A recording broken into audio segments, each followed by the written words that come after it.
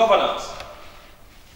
I will not be the one taking you through it, but I will just give you a brief before I introduce a vibrant young man like you that will take you through this course.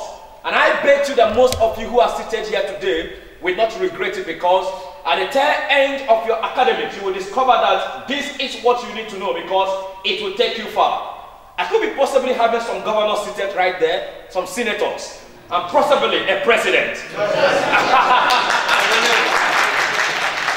And if you want to rule your people well and want to use public resources for the benefit of all, you must understand what we mean by fiscal governance.